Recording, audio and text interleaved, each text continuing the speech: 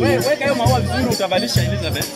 Weka vizuri tafadhali. Weka wakati wake. Chukua ubaki. Akae tena yeye. Mtamweka tu yote. Mambo za kiwapi.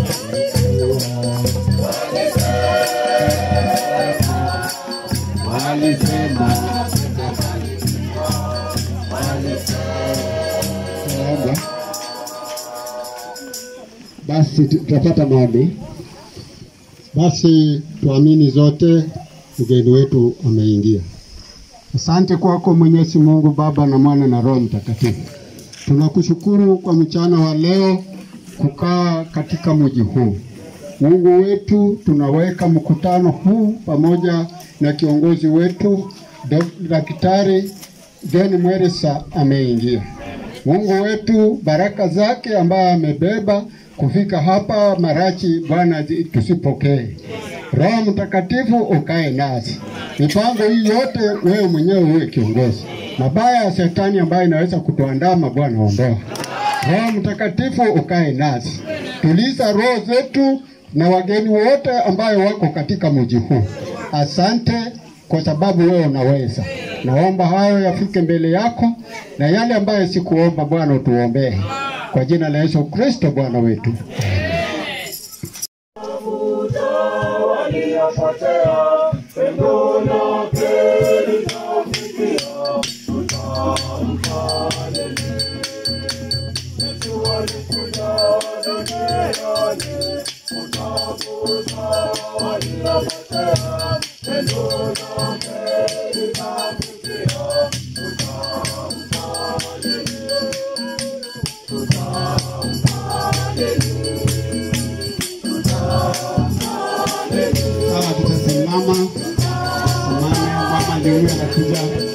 Tuwe na furaha tele. Karibu kwa hema.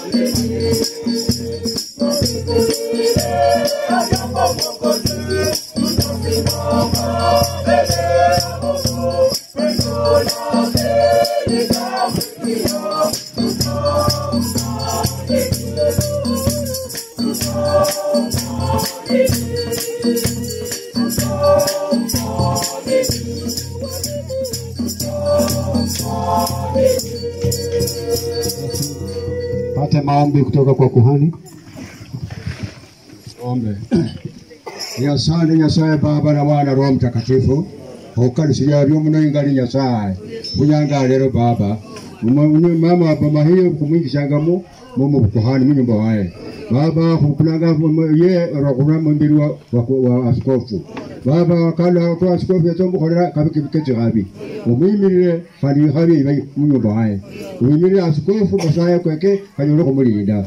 Kashetani kahambulora isoiria. Umimire kubya umunyibdana muno. Hadi kulala de furaha. Na kwa Yesu Kristo mwana wa Nyasaye.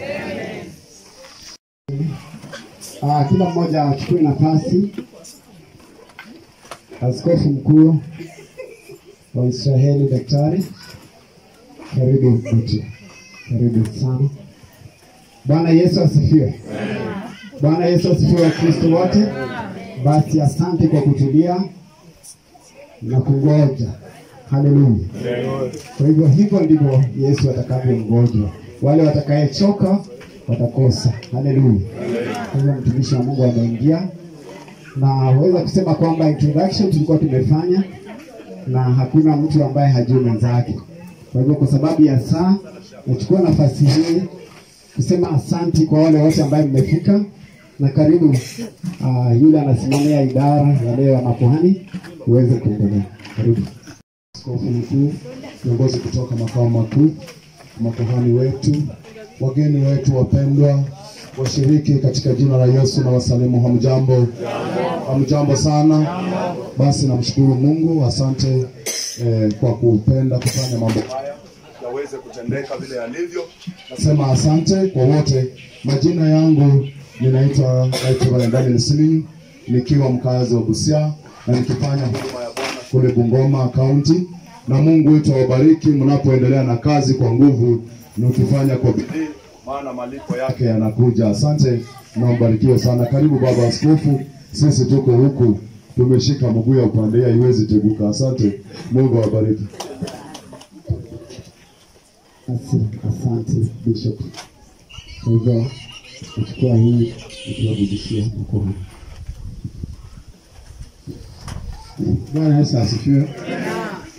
Askofu mkuu, makuhani, bibi harusi, Waisraeli wote na wageni wa mama, mjambo nyote? Mjambo tena. Salamiane hewani. Mmefurahi? Sijasikia kama mmefurahi. Mmefurahi. Hiyo ni hakika ama ni ukweli? Asante, sasa hiyo ndio imeingia. Bwana asifiwe. Najua hii ni siku ya mama, si ndio? Na mama, kabla hatujapeana huko nafasi, lazima usalimie mgeni wako na umwambie karibu, si ndio? Mgeni wewe ulikuwa na yeye, sasa anza.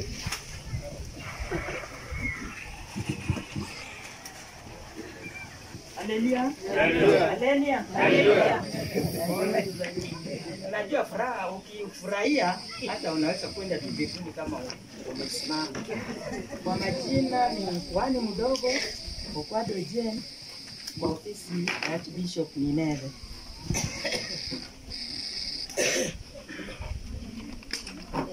Askofu mkuu, makuhani wote na wasalimu. Bwana Yesu asifiwe. Bwana Yesu asifiwe.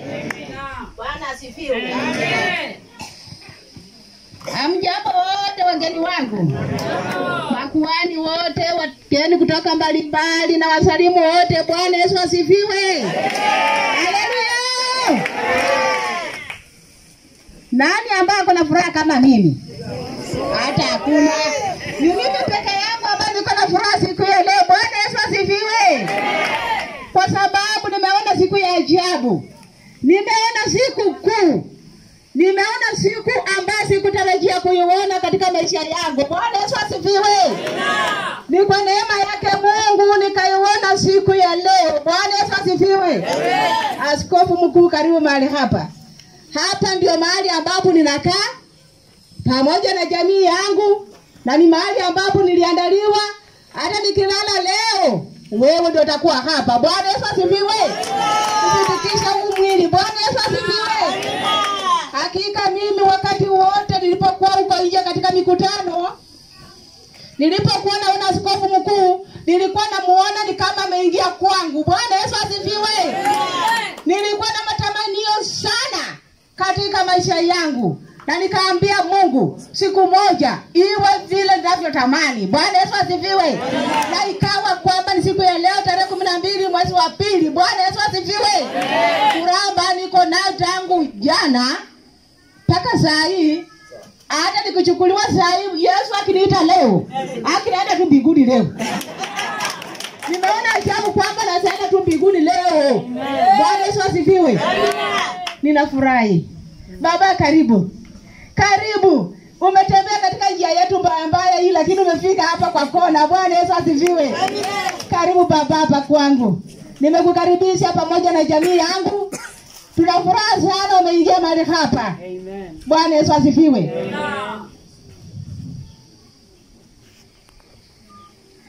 Mahali ambapo niko hapa, niko na familia. Ninahitaji watoto wangu vijana, ninahitaji wasichana wakuja hapa wote. Bwana Yesu asifiwe. Amen. Mahali ambapo uko kuja, Sudambea haraka. Bwana asifiwe. Bwana hauna furaha, kujeni hata wako pia wakiwa huko kujeni. Bwana Yesu asifiwe. Mtembea haraka. Bwana Yesu asifiwe. Kujeni wote. Bwana Yesu asifiwe. Ninafurahia. Bwana Yesu asifiwe. Amen. Tembeni haraka mkuje.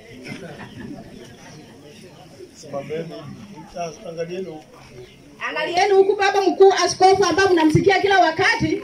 Nikienda Ninevi naenda chini yake kwa sababu niko chini yake. Bwana Yesu asifiwe. Leo amekuja kula mrenda pamoja na sisi. Wala ambao mjamjua ndio huyu. Kama mnamsikia kwamba askofu mkuu wa kanisa la African Israel inji mzima ni yeye. Bwana Yesu asifiwe.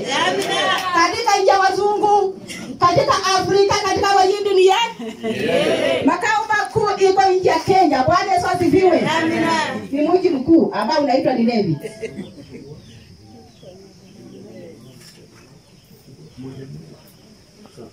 Bwana Yesu asifiwe. Amen.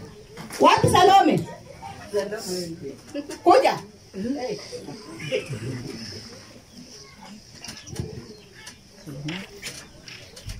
Ndio mkubwa. Haya.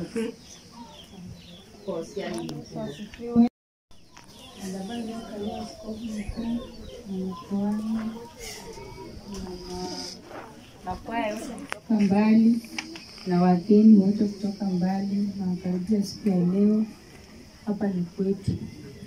Askofu karibu, tunakusikiana tu. Na mimi ndio ambao kufuata nyayo ya mama. Haki mniombee Mungu anitie nguvu. Nisije nikarudi nyuma. Asante. Niko na mzee Kesdi. Niko na mzee cha kusalimia kidogo.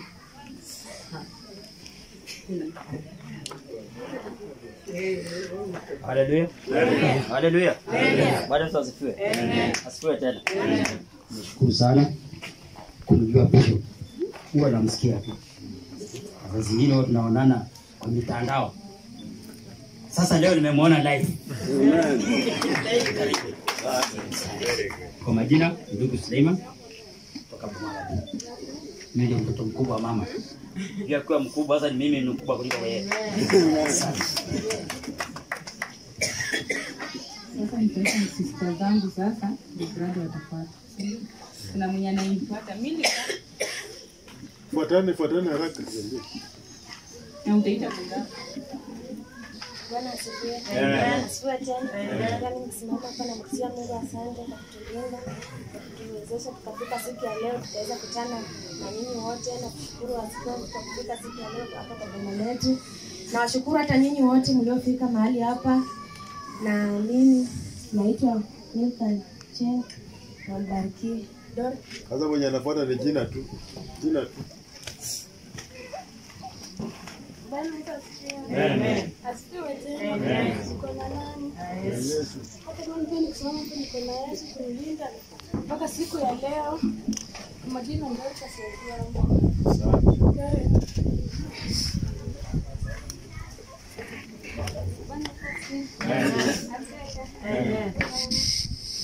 Yes. Shukrani.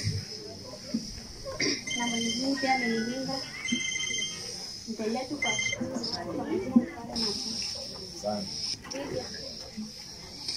Nasema tu majina. Bwana Yesu asifiwe. Asifiwe tena. Uko na nani? Nimefurahi. Pia mimi nimefurahi. Nimewaona, nimefika nyumbani. Nimefurahi sana. Pia nimefurahi sana. Nimewakaribisha nyumbani. Kwa majina naitwa Lydia Kinyi na hapa ndio nyumbani. Asanteni, karibu.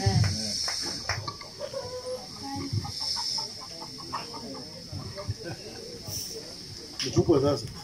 Anaikuja ndio ndugu yangu anayenifuata. Karibu.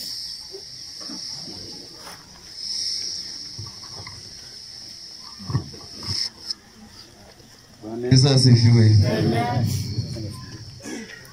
Mimi ndio namfuata namba 3. Yeye ndio mkubwa.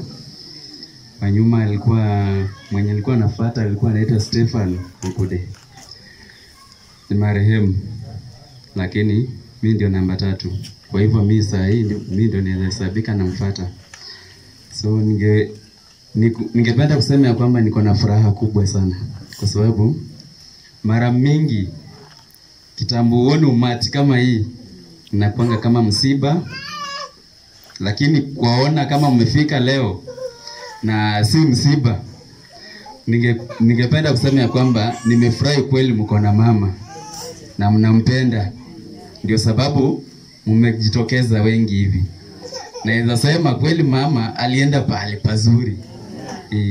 Na hata kama roho yake inapumzika, kweli Mungu anishahidi yake ya kwamba alikuwa anakaa na watu kwa njia mzuri. Na sasa hata mimi leo kitambo niona askofu afike hapa nyumbani, nashukuru nikisema ya kwamba askofu, asante kubwa. Songa pale kidogo tupige naye.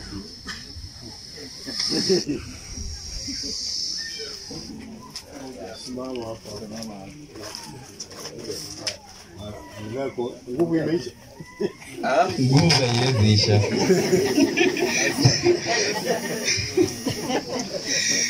So ningesema nashukuru sana askofu kufika nyumbani kwetu, kwa sababu huwa nakuona tu kwa kalenda ama picha, lakini leo nimekuona live. Nashukuru Mungu amefanya vizuri kutenda jambo kama hili, ukafika tukakuwa pamoja. Hata kama ni kunywa maji tukunywe pamoja.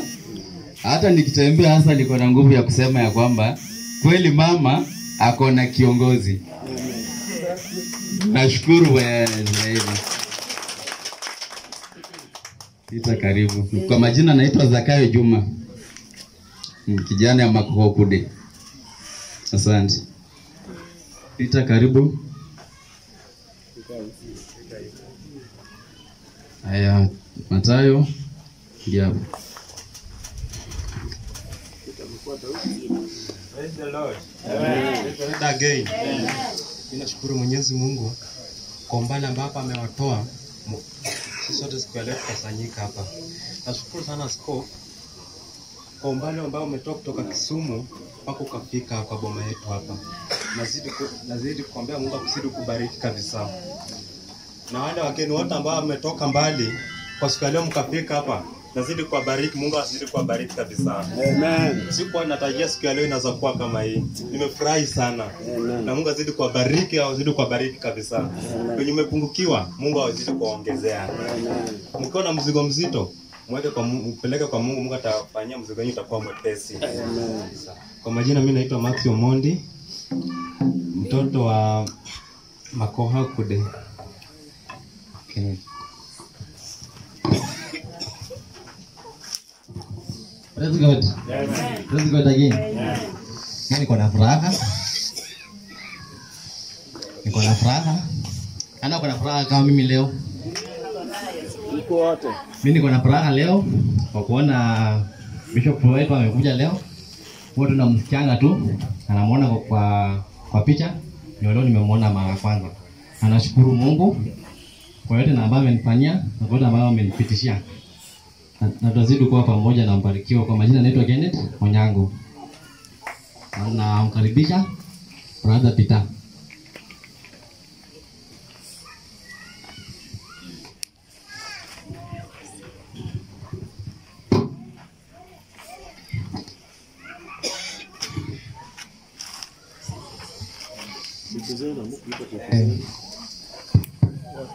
Habari zenu nyinyi nyote. Nami pia nimefurahia sana siku hii ya leo. Mwanzo hata naona tu ni kama ni ndoto leo hii. Siamini chenye ninaona kwa macho yangu. But nimefurahi tena zaidi. Okay. Naombea tu Mungu awajalie venye umetembea, mtembee salama, tumalizie shughuli salama. Mwanzo ilikuwa mzigo mrefu sana. Siamini chenye ninaona leo hii. Okay. Kwa majina yangu naitwa Butula. Ningependa kukaribishako mama watoto ambaye nimekaa na yeye ambaye anaitwa Teresa.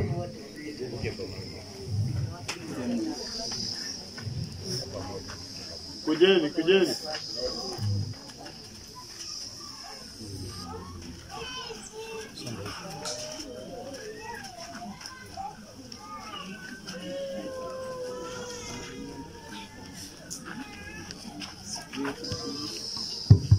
Sijui kama nyipi wamefurahia kama mimi. Okay, ningependa kila mtu ajitambulishe tu kwa majina, alafu tuone cha kufanya. Bwana Yesu asifiwe. Asifiwe tena. Jina langu naitwa Andrael Wafula, nimeokoka. Yesu mwokoza maisha yangu, nazidi kwa bariki yake. Bwana Yesu asifiwe. Bwana Yesu asifiwe tena. Kwa majina naitwa Christine Achie. Namuombea safari njema penye mtafika na karibu nyumbani. Baba yangu ndio huyu. Sakae nyuma. Bwana Yesu asifiwe.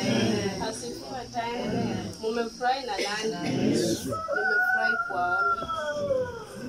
Ilikuwa kama ndoto lakini imetimia. Mungu azidi kuwabariki.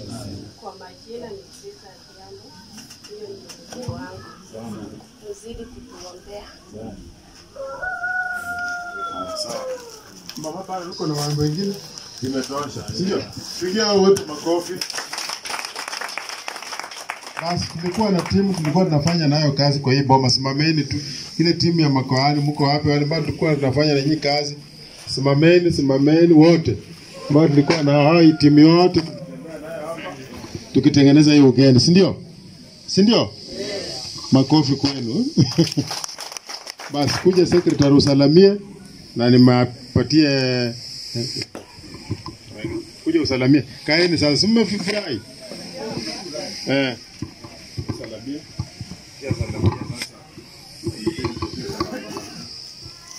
Baba Archbishop African East Church,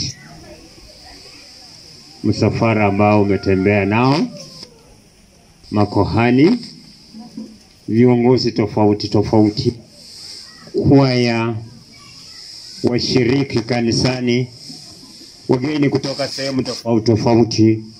Bwana Yesu asifiwe. Bwana Yesu asifiwe. Bwana Yesu asifiwe. Langu Baba, siku ya leo ni siku yako. Karibu Butula, karibu Busia County. Baraka zako ndizo tunahitaji. Asante kufika leo kwa Mama Elizabeth. Tunasema ni asante. Mungu asidi kukulinda, Mungu asidi kukupigania, na Mungu asidi kubariki.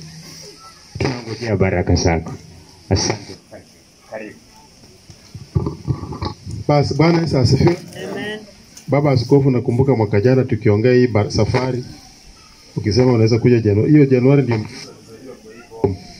sasa mama akasema isikuje Januari. Simpigie mama makofi. Hiyo siku tulikuwa tumepanga tarehe 8 ndio mtoto alipatikana kwa hii bomu. Huyo msichana mwenye alikuwa anasema mimi ndio apili huyo, si ndio? Tunaona baraka. safari tumekuwa tukitembelea, tukipanga, na tunasema asante kwa sababu imetimia. Wale wote ambao mmekuja, ninajua mmengojea mgeni wa heshima ako na jambo la kuwapatia, nafikiri hamtaenda bure. Hii umati wote inapenda wewe, nahitaji kusikia kutoka kwako. Kwa hivyo Salamba, nafasi ni yako. Bwana Yesu asifiwe. Mlembe bosi. Mlembe ja Yesu. Basi mimi sitaenda kwa mambo mengi. Baba Askofu, karibu. Takaribisha wale umetembea na Baba Askofu waseme jambo ili tufanye kazi iwe nyepesi. Ambaye ametuandalia ugeni pamoja na jamii na Wakristo wa Israeli wote, tusalimiane katika jina safi la Yesu Kristo. Mjambo. Bwana Yesu na asifiwe. Bwana Yesu na asifiwe. Mimi niko na furaha siku ya leo mama kuandaa ugeni. Nimefika hapa, nimeshukuru kuwaona bado mnameremeta, si ndio? Sitapoteza muda mrefu sana pana kwa sababu ya wakati. Mimi ni Bishop wa Nakuru, Right Reverend, pia nikiwa makao makuu. Mungu azidi kuwabariki. Yesu alifika kamwita Zakayo, leo imenipasa kushinda kwako. Zakayo alisimama akasema, Bwana nusuya mali yangu kwa masikini wote. Na ikiwa nimemnyang'anya mtu kitu kwa hila nitampa mara 4. Na ikiwa nimemnyang'anya mtu kitu kwa hila nitampa mara 4. Ya asante Nyasaye Baba na Mwana na Roho Mtakatifu. Kula askofu awemere mbere uwo. Baba obena yalala.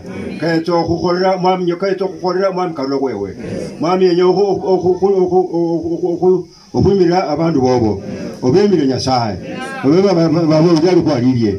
Kashaitani yiniye. Kwa Yesu Kristo mwana wa Nyasaye. Baba askofu. Hamjambo nyote. Tumsalimie wenzenu wale kwa karibu na nyinyi. Salimie kwa mkono ama mnaogopa? Kisha mtu yuko hai. Lakini naona mic ni moja, nitajaribu Kiswahili. Mwalimu angenisaidia lakini naona mic ni moja. Huwezi kuzuia ndege kuruka juu ya kichwa chako. Hata kama wewe ni mtaalamu wa aina gani, ndege akiamua kuruka juu ya kichwa chako, huna nafasi ya kupingana na ndege. Ndege atafanya vile anataka. Amen. Tunapokuja kwa sherehe kama hii, shetani huwa ana mpango yake. Tulikuwa nyumbani kwa akaumia vibaya, tumepeleka hospitali, tukatoka kule kwa na wageni Neve, ndio tumetoka huko tukaja huko. Amen. Kwa hiyo tukuchelewa kwa makusudi, tumechelewa kwa sababu kazi kubwa tumefanya, tumemwacha Kisumu. Wanasema lazima hali waasi walimpiga pale, waliumia, maybe anaenda operation leo ama kesho asubuhi. Kwa hivyo ni kujikaza katika mambo ya Mungu. Bwana asifiwe. Ninaposema kwamba huwezi kuzuia ndege, huwezi kumzuia asiruke juu yako, huwezi kuzuia matatizo yasije kwa boma lako, huwezi kuzuia ugonjwa usije kwa boma lako, huwezi kuzuia ati siku moja wewe utakuwa na pesa kila wakati. Lazima ukose pesa, hata kama chakula uko nacho utahisi njaa, na lazima utoke uende kupika ndio ule. Amen. Shetani kila wakati lazima ajaribu, na anapojaribu he suggests. Satani hana mamlaka ya kukulazimisha kufanya kitu chochote, lakini shetani huwezi kumzuia. Shetani kama ndege yule anayeruka karibu na wewe na huna jambo la kufanya. Bwana asifiwe. Shetani ana mipango yake ambayo lazima apitie kwako. Na unapopanda daraja, mama Elizabeth, unapopanda daraja kuwa karibu na Mungu, ndipo shetani anaandika contract mpya ya kusema kwamba leo sasa lazima apambana. Ndio unaona makuhani wengi wanapitia katika shida. Unapopanda daraja unakuwa kama uko raia tu ni sawa. Unapokuwa mchungaji matatizo yanaanza. Unapoongeza cheo kuwa mchungaji mkubwa au chief minister au bishop toka cheo cha ukuhani mpaka kuhani mkuu, naye shetani naye anakuandikia watu ambao na mipango ambayo ukimaliza shida hii anaanza nyingine, ukimaliza shida hii anaanza nyingine. Kwa hivyo tutaendelea kujaribiwa na shetani katika mawazo yake. Katika majaribio ya shetani pia Mungu naye anazawadisha wale ambao wanajaribiwa, lakini mwishowe wanashinda. Amen. Kujaribiwa lazima tujaribiwe, lakini sasa shida ni kwamba usikae ndani pale kwa majaribio ukishangaa nayo. Wewe songa mbele, yakuje yale anakuja mengine yakupate pale mbele, sio mahali pale. Watu wengi na kwa sababu anapojaribiwa anazidi kutafakari kwa majaribio ambayo yako mbele yake, badala ya kuacha na kusema kwamba wacha nisonge mbele, yeye anabaki pale. Majaribio si mambo ambayo anaweza kubaki pale. Majaribio pia huwezi kusimama pale ushindane na majaribio. Yanapokuja wewe songa mbele. Hata ikufuata yakupate kama umetoka mahali ulikuwa. Kwa sababu unapoendelea ukaa pale ndipo shetani anafurahia, kwa sababu shetani hataki usonge mbele. Hataki uone yale ambayo Mungu amekuandalia siku ifuatayo. Hataki uone yale mazuri ambayo umepangiwa katika mstari yako ili upate promotion. Kwa hivyo wewe ukitaka kufanya vizuri, shetani hapo kujaribu, wewe songa mbele. Licha ya kujaribiwa, usonge mbele. Bwana sifiwe. Licha ya yeye kufanyia makosa na kutesa, wewe songa mbele. Tunaona kwamba Ayubu alijaribiwa sana. Hata walipokuwa wanapanga mbinguni mkutano ambao ulikuwa na yeye hakuenda, Mungu alipomuuliza shetani, mwana mtu wangu Ayubu, shetani alisema mtu wako Ayubu wewe umemlinda sana. Umemlinda sana hata hakuna haja ya kusema mambo ya Ayubu. Na akasema umemlinda sana, kwa hivyo hata sisi mimi kama shetani sina kitu cha kusema. Mungu akamwambia Ayubu yuko mkononi mwako. Unaweza kufanya lolote nataka kwa Ayubu. Ayubu akasema ala, kwa hivyo umenipa kibali? Akasema ndio, lakini nakwambia ufanye jambo lolote kwa Ayubu, bali usiguze mwili wake. Amen. Ayubu aliteswa kila siku na shetani, akiambia ujumbe huu na wengine anakuja. Jambo hili limetendeka mpaka Ayubu mali yake yote, watoto wake wote, akakosa kila kitu. Shetani hakuridhika. Ayubu naye hakuwachana na Mungu. Majaribio yalipozidi kuja kwa Ayubu, ndipo Ayubu alizidi kusonga kwa imani. Amen. Hakusema kwa sababu jambo hili limetendeka wache niwache. Yeye alisonga mbele. Hata tunaona kwamba watoto wake wote wakafa, hata bibi yake naye akamdhulumu, marafiki zake wote wakamdhulumu. Ayubu alisonga mbele. Dawa ya majaribio ni wewe kusonga mbele. Utoke mahali yapo uende kituo kingine. Ni kama uko na radio station, radio yako iko na station nyingi, radio moja lakini iko na station nyingi. Ukiona hii station haikubambi sana, so unaangalia station nyingine. Kwa hivyo ukiona shetani anataka kuingilia katika station nyingine, wewe songa mbele. Hiyo ndio dawa ya kuepuka na shetani. Na ukingojea shetani atakuachilia, kwa sababu sasa umekuwa kuhani Mama Elizabeth, unajidanganya. Sasa ndio umekuwa mahali ambapo shetani anataka kufanyia contract mpya. Pana hilo ulikuwa nao, sasa hii ni mpya. Bwana asifiwe. Haleluya. Kwa hivyo yangu tu ni kuja hapa kukupa moyo ya kwamba hata anapokuja namna gani, wewe songa mbele. Hata watu ikwaruza, songa mbele. Unapokuwa katika msitu na unajaribu kutafuta kuni, usimami hapo. Hata miiba ikikugonga ama ikuchuna, wewe unaendelea na safari. Kwa sababu lazima ufike mahali ambapo umeambiwa utafika, au mahali ambapo unatarajia kufika. Huwezi kukwama kwa barabara kwa sababu ulipofika kwa barabara ulipata daraja imefungwa. Utatafuta mbinu zozote kuona kwamba umefika mahali unaenda. Kwa sababu usipofika mahali unaenda, basi safari yako ya kutoka nyumbani itakuwa ni bure. Sisi kama Kristo ni lazima tuanze safari, na tunapoendelea na safari lazima tufike. Ndipo Mama Elizabeth nimekuambia kwamba vile umekuja kwa ukuhani si kazi rahisi. Kama ukitaka tu ufanye kazi yako ya ukuhani, si kazi rahisi. kama utatumia hekima yako, kama utatumia mawaidha yako, lakini ukiwa ndani ya Yesu itakuwa kazi rahisi. Watu watakusema maneno, watasema huyu mama sababu gani ni kuhani, labda alipelekea bishop pesa, ama labda amejipendekeza, watakutusi, lakini wewe kaa imara, uyasikie na unasonga mbele. Hayo ndio mambo ambayo ningependa kuwashauri kila mmoja wako hapa. Na sasa baraka inakujaje? Baraka haiji kwa sababu ya mstari mmoja.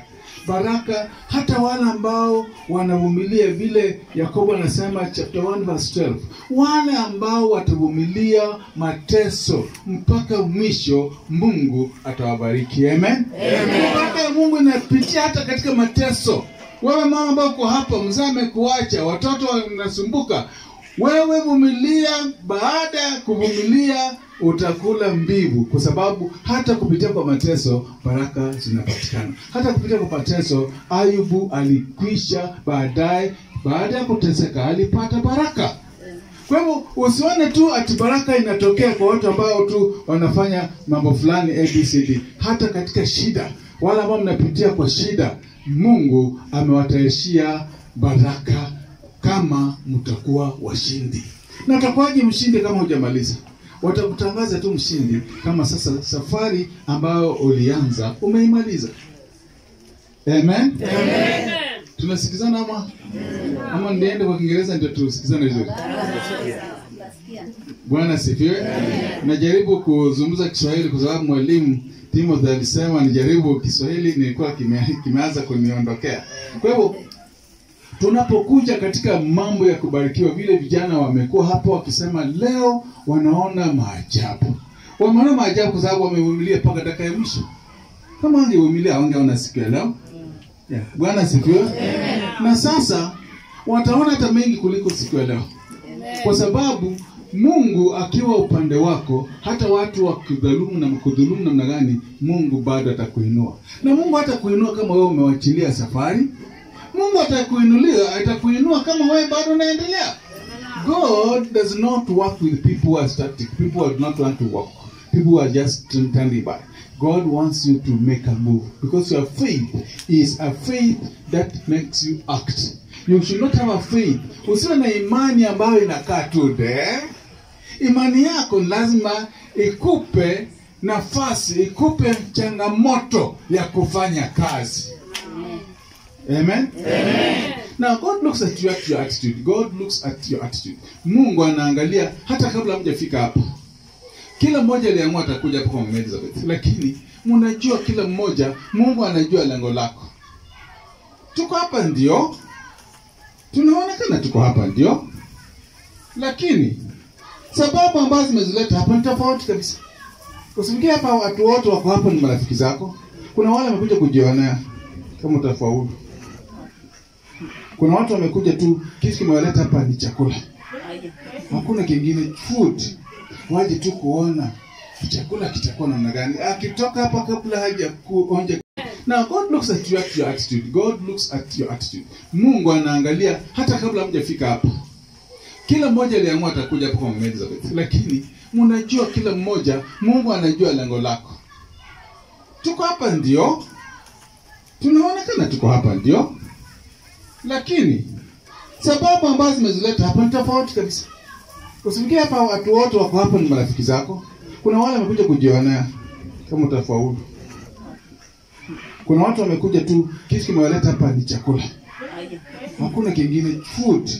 Waje tu kuona chakula kitakuwa namna gani. Akitoka hapa kabla haja kuonja kidogo, yale mtasikia baadaye mtashangaa. Bwana sifiwe. Haleluya. Na kuna wale wamekuja hapa kuona askofu ni mtu mrefu au ni mfupi. Jina tu askofu limeleta watu wengine kuja kuona huyu askofu wake anakaaje. Ni mrefu au ni mfupi. Bwana sifiwe. Na watu wamekuja kujiona kuona watu mambo mengi. Kwa hivyo lengo kamili lililokufanya kuja hapa ndilo lengo Mungu ameandika kwa kitabu chako. What am I saying? I'm saying your attitude counts very much. Kwa sababu kama nikusema ati nyote mlikuja hapa kwa ajili ya lengo moja, nitakuwa nasema uongo. Kwa sababu kila mmoja alidhani nisipoenda na Elizabeth ananisaidia next time atakataa kuja. Kwa hiyo amekuja tu kwa sababu wewe amekuja kurudisha mkono, kwa sababu labda unakwenda kwa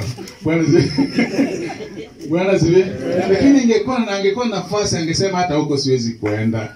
Kwa hivyo tukubaliana kwamba sote ambao tuko hapa tumekuja kila mmoja akiwa na malengo yake. Lakini sasa nataka sote kabla hatujaenda kwa lengo ambalo litatapa tuwe kitu kimoja. Kwa sababu Biblia inasema kwamba hamuwezi, Amos 3 tunasema kwamba watu wawili watatembea namna gani pamoja wasiposikizana? Kwa sababu mimi kama kiongozi wenu na kama kuhani nimekuja hapa ili kabla hatujaingia kwa kazi ambayo imetuleta hapa niweze kuweka kwa mstari mmoja. Ndipo unapofanya kazi tusiwe na wengine kwenda huku na wengine kwenda huku, bali tuwe ni watu ambao tunakubaliana kazi ambayo imetuleta hapa na tufanye kazi hiyo kwa pamoja. Hata kama kuna wale ambao wamekuja hapa waibie watu simu, kazi yao ni kwamba pale kwa Elizabeth, najua tutakuja hapo wengi yakizobaa tu simu. Hata mimi mwenyewe nikichukua pesa zangu na niangusha hapa nijifanye si zimeanguka, by the time naenda kwa gari yangu nikirudi ni kuangaliza pesa nisipate. Kwa sababu kuna wale pia wamekuja hapa kuiba tu. Bwana sifiwe.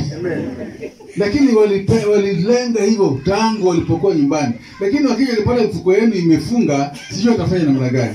Labda ataamua tu leo kwa sababu sasa hakuna nafasi ya kupata kitu ambacho kimepatikana uibe. Bwana sifiwe.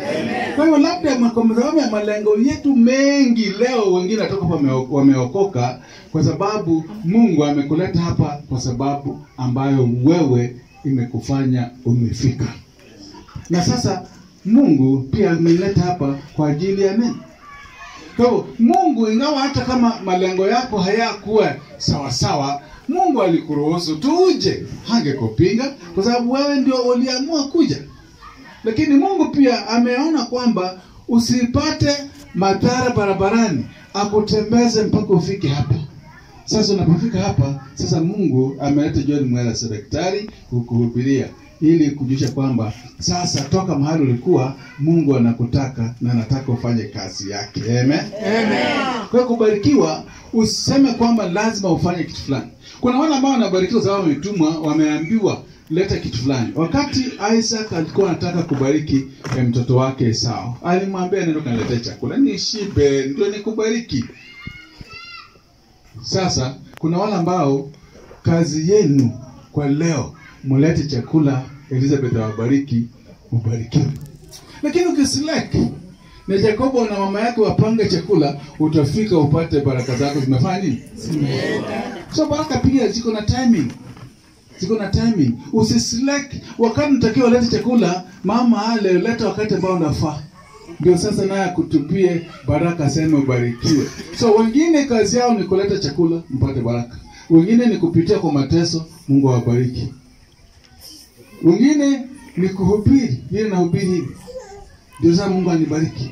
Sababu kama nimepewa kipawa cha kuhubiri, nisipohubiri sasa siwezi kubarikiwa. Lakini ninapohubiri ndipo Mungu anaponibariki. Wewe Mungu amekupa talanta gani ambayo inafaa uhudumie wengine? Talanta gani ambayo inafaa uhudumie wengine kanisani ama kama si kanisani nje huko? Chochote unachofanya ufanye kama unamfanyia Mungu.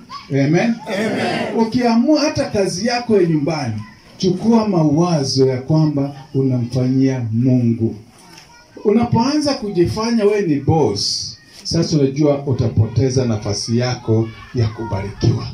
Mungu anawabariki wale ambao they are meek. Those watu ambao wanakaribisha wengine, watu ambao wanapenda wengine, watu ambao wanafanyia wengine mazuri, watu ambao wanapitia katika tabu. Baraka unaweza kupata katika ile hali ambayo Mungu amekuweka ndani.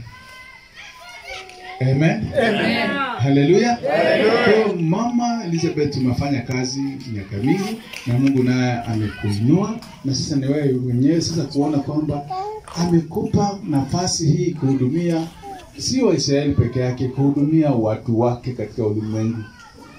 Kwa sababu watu wanauliza, si Yesu Kristo ndio kuhani wa pekee, hakuna makuhani? Nataka kuambia unasoma Biblia yako vibaya. Ukisoma Waebrania 4 mstari wa 14 hadi 16 anasema kwamba Yesu ndiye kuhani mkuu wa makuhani, na yeye alikuwa katika ulimwengu akatembea kama sisi, na yeye akajaribiwa, lakini hakuna siku alianguka na alishindwa na dhambi. Na kwa wakati huu ameketi mkono wa kulia wa Mungu Baba yake, anasubiri nguvu za shetani na shetani, the devil himself, to be under his feet. Then ataambiwa na Baba Mungu, ondoka, enenda ulimwengu. Bwana asifiwe. Na watu ambao Yesu Kristo ataongoza nao ni makuhani.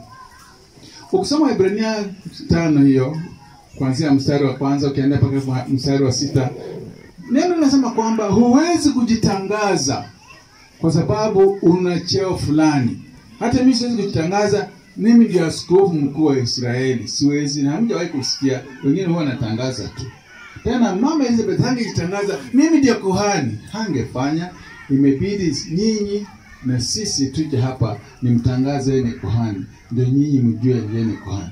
Hata hilo neno nasema kwamba Mungu, ilibidi Mungu atoke mbinguni kwa sauti na aseme huyu ndio mwanangu ninayempenda, watu wakasikia.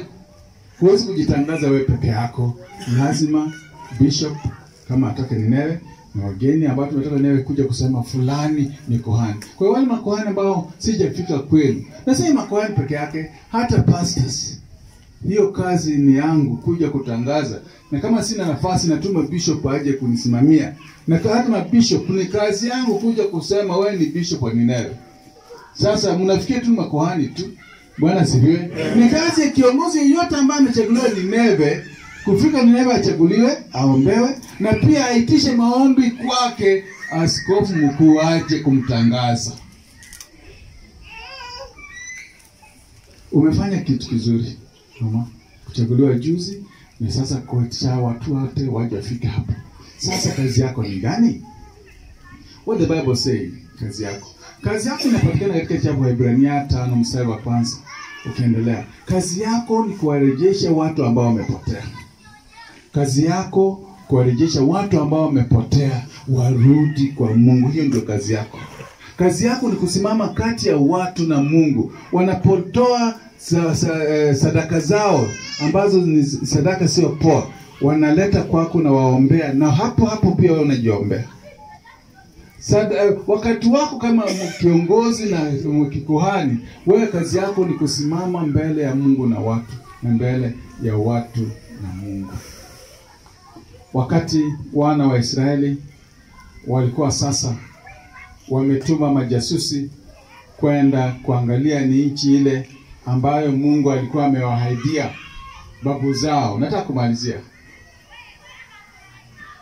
Walipofika na ripoti, wakawacha Joshua na Caleb watoe report kwa watu, na Joshua akasema kweli tumeenda nchi ile, na nchi ile ni nchi nzuri, iko na watu majitu makubwa, majitu, na pia ni nchi ambayo iko na asali, ni nchi ambayo iko na nini nyingine, maziwa, ni nchi ambayo iko na nini tena, matunda yanatiririka huko, ni nchi nzuri sana. Ni nchi ambayo vile Mungu alisema tunaweza kuipata. Waliposema tunaweza kuipata, wale majajusi 10 wakasimama wakasema no. Wale ni watu majitu, hatuwezi. Tukienda tutauawa, tutakufa. Watu 10 against 2 people. Watu 10 hao walifanya Waisraeli wakaasi. Uasi mkubwa sana ambao sasa Mungu alikasirika. Sasa Mungu akawakumbusha vile wamejaribu mara 10, na sasa Mungu akiwasamehe, na Mungu akaapa sasa hata wasamehe na hawatafika nchi aliyowaahidi babu zao. Musa alisimama kati, akaomba, akamwambia Mungu, najua wewe ni Mungu mwenye rehema, lakini tafadhali usifanye kitendo ambacho nataka kufanya, kwa sababu mataifa watashangaa. Wewe ni Mungu aina gani unayetoa wana wako wa Israeli unawapenda katika nchi ya Misri, na unakuja na umaliza wote jangwani? Sasa watakupa heshima gani kama Mungu? Na kuomba Mungu, tafadhali rehemu, wasamehe. Mungu akasema, Musa, nimesikia maombi yako, lakini sasa nitafanya revision. Badala ya kuwa watu wote, watu ambao wamezidi miaka 20 hawatafika nchi ambayo niliahidi babu zenu. Kwa sababu watu walikuwa wanalia akisema, Mungu anataka kutumaliza sababu gani? Wake zetu na watoto wetu, hata mahali tulikuwa Misri, tulikuwa na makaburi huko, tungezikwa huko. Mungu akasema, sasa wale mlikuwa mnalilia, watoto wenu na wake zenu ndio watafika nchi ambayo niliwaahidi. Na nyinyi ambao mmejigamba mkisema ati ndio mko na nguvu, hamtafika. Musa akawaletea ripoti vile makosa walikuwa wamefanya na vile Mungu amesema. Wakakubali kwamba ni makosa walitenda na wamemkosea Mungu heshima zake. Na Mungu akasema, mimi nimewalinda mchana nikiwaonyesha wingu, nikiwaongoza usiku, naongoza mkipita mkiona moto. Mnaweza pia kugairi na kunidharau mimi Mungu, basi sitawaruhusu. Walipoambiwa ripoti na Musa, watu wakasema, Musa, tumekubali, tumefanya dhambi. Kesho tunaenda kukwea kwa mlima na tuombe Mungu msamaha. Wakajiandaa, wakatoka. Musa akamwambia, tafadhalini, hata kama ni kuomba msamaha, Mungu hayuko pamoja nanyi, msiende. Wakasema, tunaenda. Musa akasema, siendi na nyinyi, na agano la Mungu haliendi na nyinyi. Watu wenyewe wakajichukulia mamlaka, wakaondoka, wakaenda. Na Musa akawaambia, nyinyi mtamalizwa, kwa sababu ingawa mmetubu, mnataka kutubu, Mungu hayuko pamoja nanyi. Mungu hajakubali. Ni mimi mmeambia, na sijapeleka ripoti back kwa Mungu. Mungu anasikia tu. Lakini kwa hiyo mkienda mtamalizwa. Waligairi, wakawa pia mara ya pili wanaasi. Uasi ni kitu ambacho si kizuri, na Mungu anaweza kukupa thawabu ama unaweza kukupa adabu ambayo unaweza kushindwa kujua imetokea wapi. Kufikia leo, kama umeasi wazazi wako, kama umeasi viongozi wako, kama umeasi matajiri wako, siku ya leo hapa ni lazima uombe Mungu akusamehe. Na Mungu peke yake anaweza kuondolea. Sasa walienda, walipofika kule kweli, Amalekite walitokea, wakawaua na kuwachapa wale walikuwa wameenda pale, wakafa maelfu, wengine hata hawakujua njia ya kurudia, wakapotea. Ikawa ahadi ya Mungu vile alisema ikatimia kwa muda ambao ni mfupi sana kuliko vile walitarajia, kwa sababu Mungu alisema wale ambao wako zaidi ya miaka 20 hawatafika. Na Mungu alifurahia na Caleb. Akasema, Caleb, I'm very happy. Caleb ndiye amekuwa na fikira tofauti na wengine. Na Caleb, kwa sababu fikira zako zimekuwa tofauti na watu wengine wote, wewe utarudi ufike kwa nchi ambayo nilikutuma ama ulienda ukaona. Na wewe na familia yako mtafika. My friends, kuwa tofauti na wengine si mbaya. Ukiona wengine wanaasi au wanafanya makosa, unaweza kuamua kuwa tofauti, na Mungu naye atakukubali hata ukiwa peke yako. Bwana asifiwe. Hata Caleb alisema, alikuwa nani huyu? Joshua alisema, mimi na nyumba yangu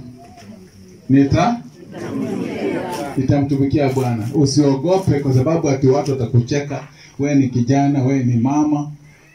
Hata kama umebaki peke yako, Mungu anajua fikira zako, na Mungu anaweza kubadilisha kila kitu kwa ajili yako, katika boma lako, katika mji wako, katika nchi yako, katika kijiji chako, katika kanisa lako. Mungu anapenda pia watu ambao wako na mawazo tofauti na wengine. Bora yawe ni mawazo ambayo yanampendeza Mungu. Haleluya. Kwa hiyo sisi vile tuko hapa, usijali na wingi wa watu. Mungu akikupa maono na umebaki peke yako, Mungu atakutambua. Atasema vile ilivyo. Na usifikiri ni wewe peke yako. Unaweza kufikiri wewe peke yako. Useme vile Elijah alisema, unaona kwa watu wote wananifuata. Kwa sababu Mungu alikuwa anauliza Elijah, mbona unatoroka Jezebel? Unajua Elijah alikuwa saa ile wakati ule analeta manabii wote wa Jezebel akusanya, akafanya miujiza, wakakufa wote. Jezebel akamwambia, wewe umetesa mimi sana kwa kuwa makuhani wangu. Sasa kesho wakati kama huu utaniona. Elijah alisahau yeye ndiye alikuwa anazungumza na Mungu. Sasa akaanza mbio kutoroka. Wewe unasema kwamba kabla hujaanza kukimbia mbio angalia ni kitu gani kitakufukuza. Inaweza kuwa hata ni sungura. Bwana sifi. Angalia nini inanifukuza.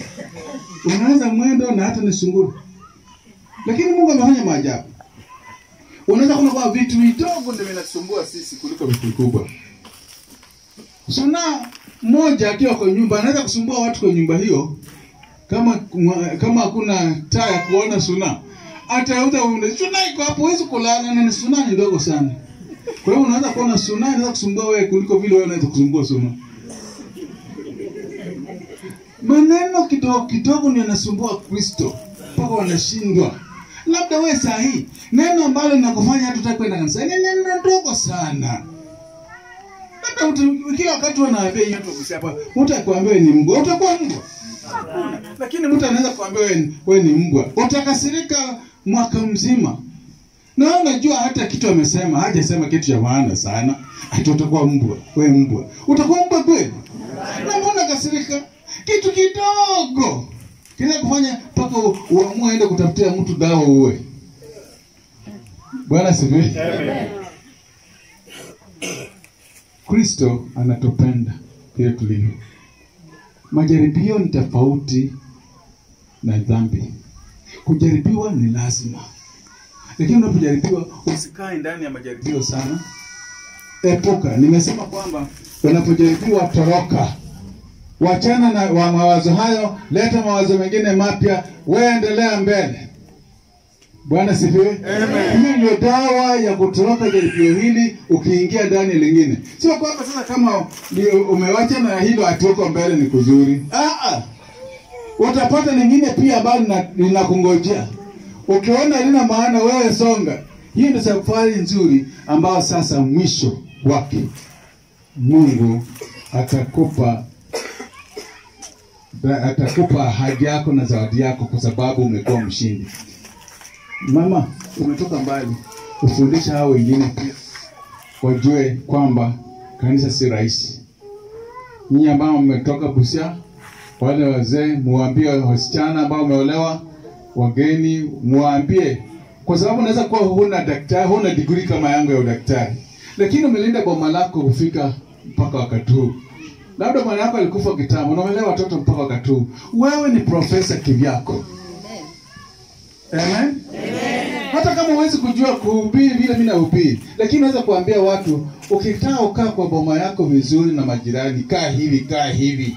Labda yale mafundisho mimi siwezi kutoa. Amen. Amen. Kwa hivyo mimi nataka kusema kwamba Mungu ni mwema, na kwa wakati huu bila tumefika hapa nataka tumalize kwa injili. Naona watu wanaanza kwenda. Hiyo ni nafasi yao. Mungu labda yale wamepata ni yao kufikia hapo.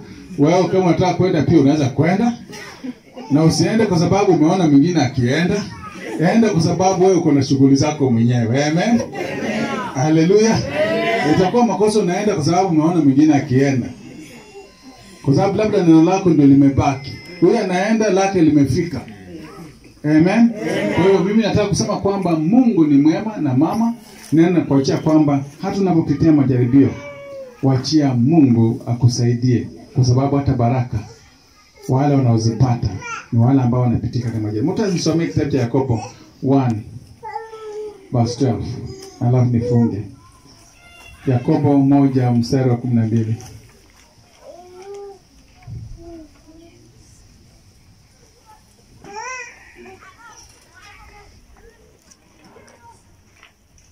Na tusome.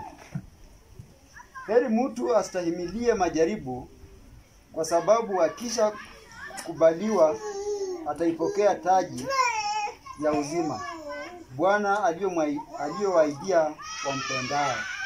Amen. Heri wale ambao wanastahimili majaribio, kwa sababu watapata zawadi, kwa sababu wanampenda Mungu. Unashindwa kuanguka kwa sababu unaona taji ambayo iko mbele. If you don't know what you are fighting for, kama hujui kitu unapigania kwa Israeli, Israeli itakuwa tu kama Israeli zingine. Kama hujui kitu gani unapigania kwa boma lako litakuwa kama boma zingine. Linda imani yako, na kila imani ina siri zake. Siri yako ni yale majaribio unapita ndani. Na nimekuambia ukipita kwa jaribio hili, ukitaka Mungu akubariki, wachana nalo, songa mbele. Mungu awabariki. Tunaomba. Saye Baba na Saye Mwana Saye Roho Mtakatifu. Sande Jehova Nyasaye kulingana na kweli kule leo. Baba askofu akwe mangana ya Nyasaye kaya ndugumba ke kurwanda. Meze je shetani jisambura mangana ga Nyasaye na kuje kugirame muri Yesu nyakuriswa. Nyasaye anzo kwebele kugaga negasi ibembere wetu ko bekembere wobo anda narakusaba ko sabere na muri bogelera Yesu no mwana wa Nyasaye. Sande mbariki.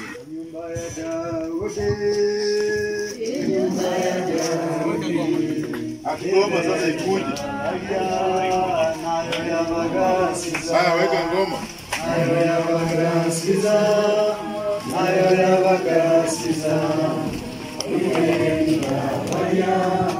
Nayo ya bagasiza. Oh, nyumba ya Daudi. Ile yenda baja nayo ya bagasiza. Ya bagasiza.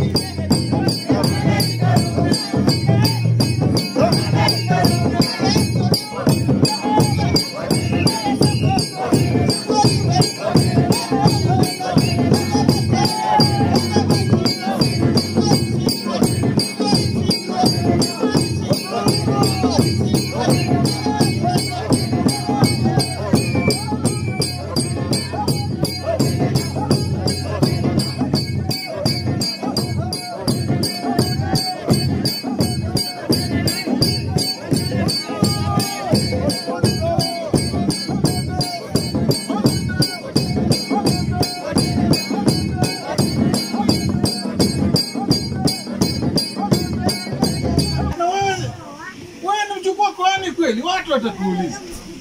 Ukienda kwa nje na waanze kunywa pombe, waanze kufanya vitendo ambavyo watakuuliza, si mama yako ni kuhani? Makosa si kwa mama yako, makosa ni kwako. Sasa wataanza kutumikia kuhani kama the standard ya area. But yeye ni binadamu kama nyinyi. Atawagombanisha, ako na haki ya kuwagombanisha. Anapoviwa kwa boma hili, usifanye kimakosa ati yeye ni nyanya hata nipiga. Akipata kiboko, ukifanya makosa hata kutandika kama mzazi wako. Usilalamika hata kwambia unanipiga nini kuhani ndio. Labda hata saa hii hakuna line inaonyesha yeye ni baba yenu na hakuna line inaonyesha yeye ni kuhani. Ni huyo mmoja tu ameongeza cheo. Lakini mambo yake mengi yatakuwa pande akona uzito wa kazi ya kuhani. Na yale akisema itashika. Uzarao ni mama itashika kwa sababu ya umri wake na kwa sababu ya baraka ambazo amepewa kama kuhani. Amen. Amen. Watu wengi wananichokoza nasema wewe unachagua mama anakuwa kiongozi. Naambia fine. But mnaweza kubali kwamba tuko na secret disciples of Jesus ambao ni wanawake. Wanasema ndio. Yes. Mnaweza kuniambia wanawake akifa mbinguni wanavaa nguo aina gani? Sio siasa alikataa. Sasa alisema mbinguni hakuna cha kuoana. Basi. So, mama, fanya kazi yako. Unaweza kuambia tuweni mwanamke. Wana sivyo. Unakula hatutakuwa na wanawake. Na tutakuwa na wanaume. Yesu alikataa alipoambia alipojibu swali ambalo wale walikuwa na kuja na kuuliza. Tuambie katika ufufuo. Tumemkuwa mtu alioa bibi akakufa kabla hajazaa na yeye. Ndugu yake akachukua mpaka akafika 7. Tuambie katika ufufuo. Huyo tukua bibi ya nani akamwambia, "Ai, huko hakuna cha kuoana." Bwana sifiwe. On that text, wewe fanya kazi yako vile Mungu amekuchagua na nyinyi watoto mjuu kuna baraka. Kuna bahati kupata askofu mkuu kuja hapa na kuwaombea. Kuna baraka. Kwa hivyo hii nafasi vile mko mnazungumza, mchukue hiyo nafasi kabisa na mshike. Usiache shetani awaingilie. Ninawaambia shetani akuleta mawazo kwa sababu ataleta. Usikae kwa wazo ambalo litakuangusha. Piga teke mara moja na utoroke.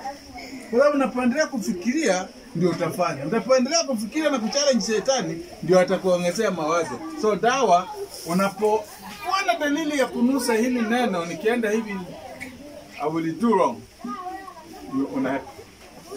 Somebody was asking me. Wana ambao walikufa kabla Yesu kuja. Na Yesu kanisa ni lake la milele. Watakuaje? Nikamwambia, my friend, hata ukijifanya ujui Yesu, ndani yako kuna sauti mbili. Kuna roho mbili. Inakuambia unafanya mazuri na inakuambia unafanya mabaya. Hiyo peke yake.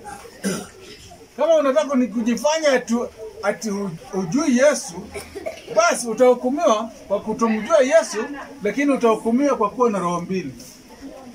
So uchague ile roho ambayo inakuonyesha haya ni mazuri. Na kwa hizo roho mbili kuna moja inasema ukweli. Bwana sifiwe. Amen. So don't bring excuses. Ya kwamba mimi bado kijana, mimi sijapata kazi, mimi sijaolewa, wakati takuwa kama mama Elizabeth nitapata Yesu. Chukua nafasi. Chukua nafasi ya kumtambua Mungu wako ungali kijana. Yeremia alijaribu. Akasema mi bado mtoto, wache nikule raha. Ndio sasa akamwambia hata kabla hujaumbwa hujazaliwa nilikujua. My friend, nyinyi watu wakubwa, mchukue Yesu. Bwana ambie mimi hujamea ndevu, hata mimi walipo kuhani kama sina ndevu. Uta mama. Mjue Yesu. Bwana sifiwe. Amen. Mfanye kazi ya ukuhani, msaidie mama huyu. Akienda kanisani na nyinyi na watu wengi, hata mwingine akichukua ngoma, mwingine kengele, mwingine ngoma ndogo, hata ngoma tatu wanaweza bwana, hata ukianza tu mkutano hapo wengi sana. So msingoje watu wafike hapo ndio mwanze ibada. Vile mko hii inatosha tu, mnakuwa na kanisa lenu hapo mnaanza. Bwana sifiwe. So sitaki kwa mambo mengi, lakini nashukuru vile Mungu amewaleta nami nimekuja hapa. Ukiwa na shida, sasa tuko familia moja, tuko kwa ukuhani.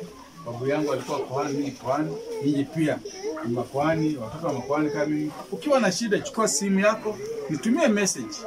Sema mimi ni mjukuu wa Elizabeth, niko na shida hii, na niko na shida hii ya school fees, au na shida hii shuleni, uniombe au nifanye namna gani? I will help you because I want to school. Bwana sifiwe. Yeah, I've gone to school. Mimi msomi pia, mimi lecturer, pia mimi ni kuhani wenu. Kwa hivyo niko na nafasi ya kuhudumia. Leo mko karibu. Sisi msipotee mwaka kwa sababu hamjapata majibu. Uliza mimi. Ni bora niandikie tu vizuri na kwamba mimi ni fulani, nimetoka Busia na niko na shida hii. Nitakusaidia. Vile mapenzi ya Bwana inatakana. Nani ataomba? Nje. Omba kwa hiyo injili. Baba, katika jina la Yesu tunashukuru kusema na asante. Wewe ulimweka kila wakati. Ndio. Asante tayari ambao askofu wetu mkuu akifundisha. Ndio. Nimesikia na tunaingia rohoni. Ndio. Kae pamoja nao. Ndio. Asante kwa mafunzo. Ndio. Msaidie. Umulinde. Usikie mabaya. Hata vile mwenye alienda usiku, Mungu usije kumshauri. Wewe utakuwa daktari wake. Akipona tashukuru. Fanya hivi tena hata baada. Maombi leo usiende bure. Mungu naomba na afanye. Yaani kwamba kwa urembo hapa wewe tuombee. Na mambo ya shetani anaweza kuja kunyanyua kuja kuharibu hapa kwa jina la Yesu. Hivyo mjapo anaweza kuja wameambiwa nataka kuleta mateso ya ugonjwa, mapigano, hasira. Kwa jina la Yesu ishinde. Bariki Mungu. Bariki. Maombi itaendelea. Kama atamu Mungu kama. Wale ambao wako hapa ndani pamoja. Kwa jina la Yesu Kristo tuomba kwa Mungu. Kwa jukumu kwa watu. Mkubwa mdogo yuko wapi? Leta mikono. Acha wakuombe.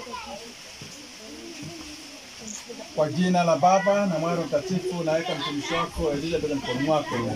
Baba, tumefika kwa boma lake, tunasema uweze kumbariki. Kama kuna mambo yanamfuata kwa boma hili, tunakataa kwa jina la Yesu kuweza kushindwa. Magonjwa na ajali na mambo mbalimbali na laana ambazo zimekuwa kwa mjuni na zikataa kwa jina la Yesu kuweza kushindwa. Kristo, bariki watoto wako na bariki wajukuu. Kwa jina la Yesu Kristo naomba. Amen. Sasa nyinyi mtakuja tunawekea mafuta.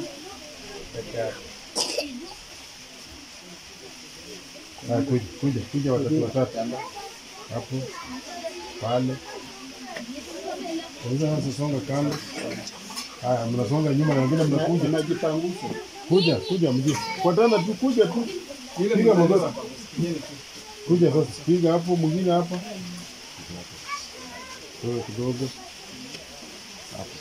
Watoto wake kwanza. Piga kwa hiyo. Piga kwa hiyo magoti. Watoto kwanza. Wasichana maisha. Mwingine hapo. Kijana maisha.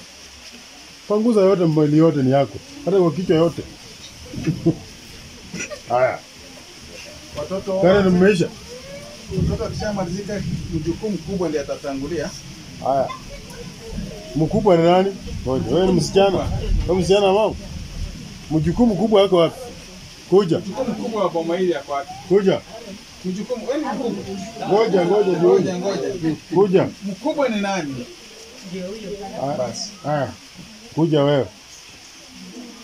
Haya, kila mtu sasa atafute nafasi apige hapo magoti akienda. Kila mjukuu kuja tu sasa. Mjukuu, piga magoti hapo. Ah, nyinyi piga sasa. Piga magoti. Kujeni. Kujeni pia magoti. Piga. Ah, wewe piga pia. Piga magoti. Haya, panguza.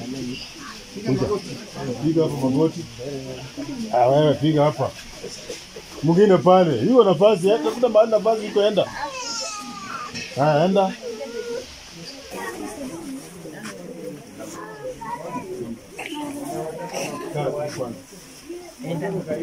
Muko na pande zetu. Kuja leo. Upeane huku sasa. Ngoja. Kuja.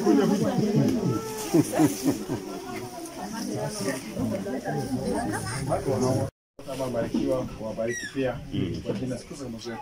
Amen. Asante.